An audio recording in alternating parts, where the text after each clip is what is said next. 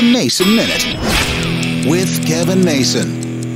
On Monday, I was expressing my lack of love for April Fool's Day. And I've noticed something in the last couple of years that, I've got to watch myself. I do a lot of news reading online. I've got a lot of news readers, news feeds, and things like that. And you don't always, of course, get the latest and freshest story. The algorithm gives you the most read story or the most popular story. So you've got to make sure to look at the story and see when it was published. Because the last couple of days, I've had a lot of stories that I went, wow, I've got to read that. And then you look at the date and realize it was an April Fool's joke. It was published on Monday. And I don't read any news on April Fool's Day.